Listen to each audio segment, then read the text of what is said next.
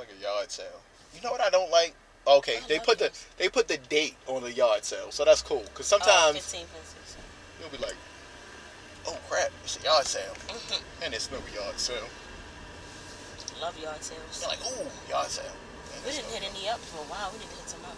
I guess. I don't know. I as far as yard sales, it's a lot of people that try to charge regular price. Like they'll get something from the store. Like let's say it's a can of spray paint, and let's say it just costs like $5. It's like $4.99. And you pick it up, you like, how much are you selling this for? I'm like, how much does it say? What does the price tag say? It's like $4.99. Like, why am I gonna buy it? Like, this is supposed to be like a yard sale. This isn't like you got like like Yeah, for real.